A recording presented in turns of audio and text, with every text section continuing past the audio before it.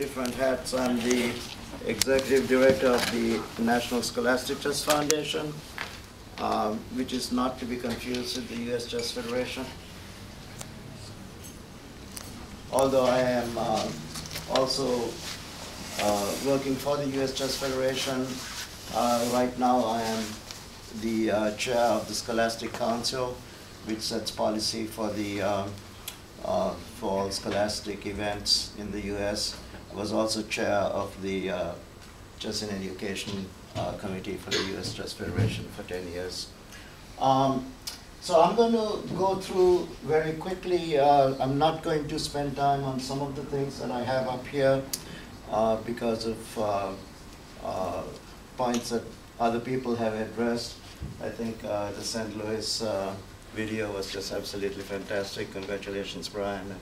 You know, and the whole layout of what you want to do, you know, it's been with the community as a whole. And this picture in particular, you know, one of the things I did a long time ago was to get the police in uniform showing up at the school to play chess with the kids during the day. So the kids, especially the junior high school kids, who are pretty much the at-risk group, that they see the police in a different light. And so the relationship changes. Just very quickly, we all have our programs and so forth.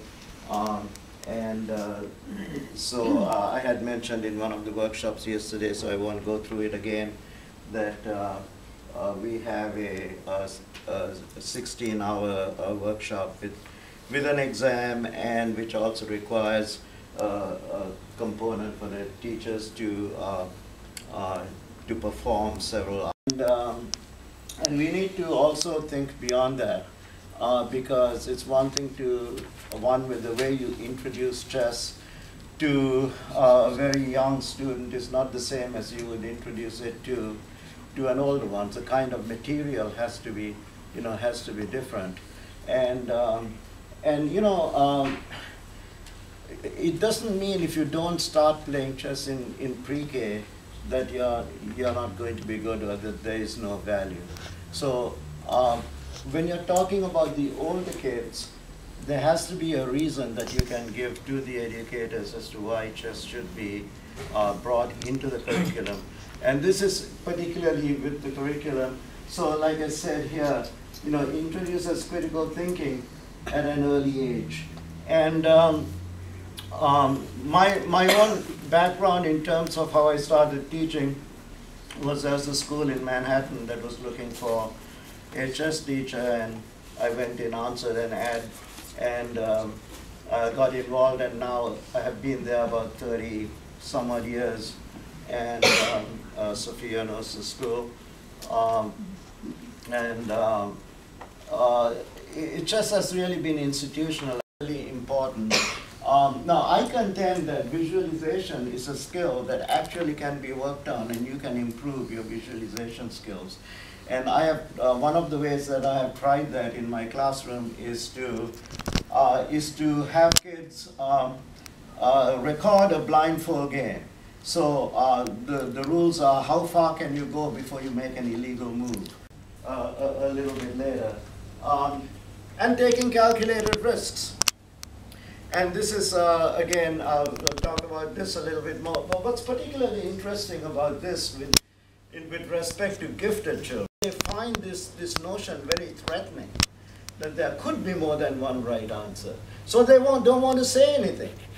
And they, you know, they won't express an opinion because they don't want to be wrong. So, you know, so chess is very interesting this way because, you know, it being open-ended and there being the possibility of more than, you know, one right answer, that you can encourage risk-taking, you know, within a safer environment. And I have found that this is particularly useful with, you know, with gifted children. Confidence, we talked about that, other people have talked about. And I think you can take this and you can apply it to other disciplines. You know, and I found, for example, that when I taught in this way in a classroom, even a young classroom of second, third grade students, that this is why we are doing chess in school. That this particular thinking will help you in lots of other situations, the buy-in from the part of the student was much greater. And, you know, they were now interested. You know, oh, yeah, really? You think this can help me? And so I think this is an extremely important thing. The group did poetic analysis, I think, and chess and poetic analysis. The conclusion was that transfer can be achieved if you also teach for transfer. You know, and I think that's very important. So when we are teaching chess, if we are saying we are teaching chess in schools because this is very beneficial, then we have to actually explain why it's beneficial and how it's beneficial, and that's you know, that's a very important part of this. So so yeah, critical thinking. We talked about that. What is high-level critical thinking? And then it's criteria based. So for example, you know, we learn very early as chess players to evaluate positions. And those of you who are players, you know, there's various criteria that you use in evaluating positions. Well, in this aspect of it, it's because I felt that every level of the move selection process in trading, but you have to act on your, you know, on your findings. So the new Bloom pyramid would look something like this.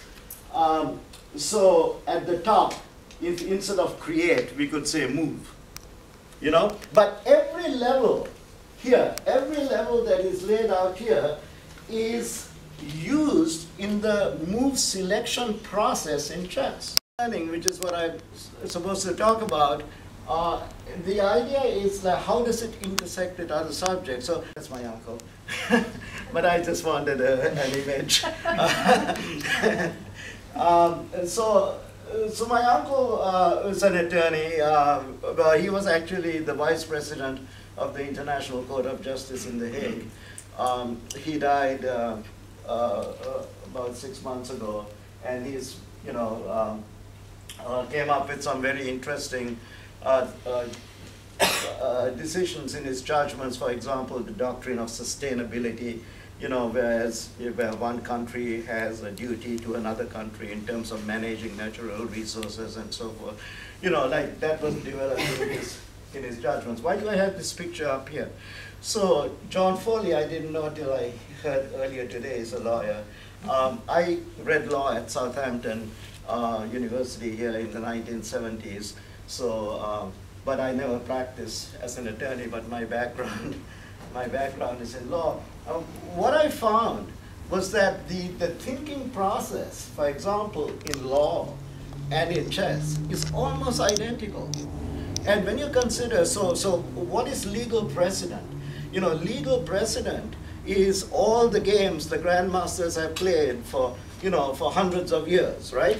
That's your body of knowledge. You're supposed to take this body of knowledge and examine this critically and see if you can develop new ideas, you know? So this is what is constantly taking place. And there's another similarity depending what type of law you do, not what type of law, but what kind of lawyer you are. Are you a practitioner? You know, are you a litigator? What we would call, I guess, a barrister here, you know, as opposed to a solicitor or someone who does, you know, does research and prepares briefs. But whether you're one end of the law or the other, you know, you're practicing this same kind of critical thinking. I found law school very easy.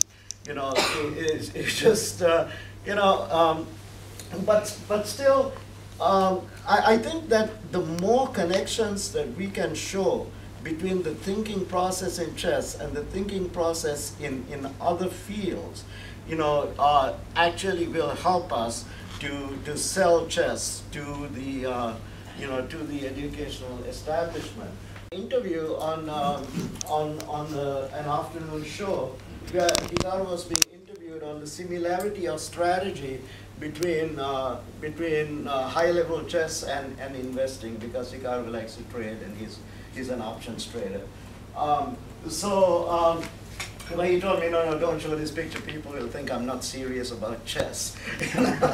But I said, no, we know he's serious about chess.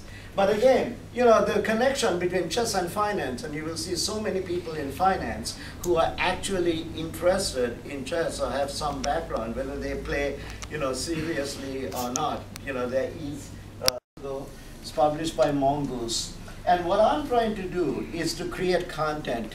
Like I'll leave it to the experts like Brian in a way.